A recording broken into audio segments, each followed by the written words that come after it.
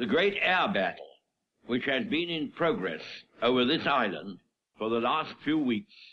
has recently attained a high intensity. It is too soon to attempt to assign limits either to its scale or to its duration. We must certainly expect that greater efforts will be made by the enemy than any he has put forth.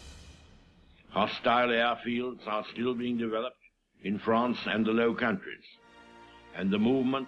of squadrons and material for attacking us is still proceeding. It is quite plain, sir, that Herr Hitler could not admit defeat in his air attack on Great Britain without sustaining most serious injury. If, after all his boastings and blood-curdling threats and lurid accounts trumpeted round the world of the damage he has inflicted, of the vast numbers of our air force he has shot down, so he says, with so little loss to himself, if after tales of the panic-stricken British, crushed in their holes, cursing the plutocratic parliament which has led them to such a plight, if after all this, his whole air onslaught were forced, after a while, tamely to peter out, the Führer's reputation for veracity of statement might be seriously impugned. We may be sure, therefore, that he will continue, as long as he has the strength to do so, and as long as any preoccupations he may have in respect of the Russian Air Force allow him to do so. On the other hand, the conditions and course of the fighting have so far been favorable to us. I told the House 2 months ago that whereas in France our fighter aircraft were wont to inflict a loss of 2 or 3 to 1 upon the Germans, and in the fighting at Dunkirk,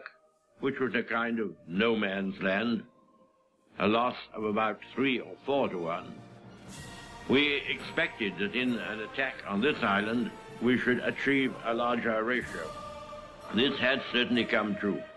It must also be remembered that all the enemy machines and pilots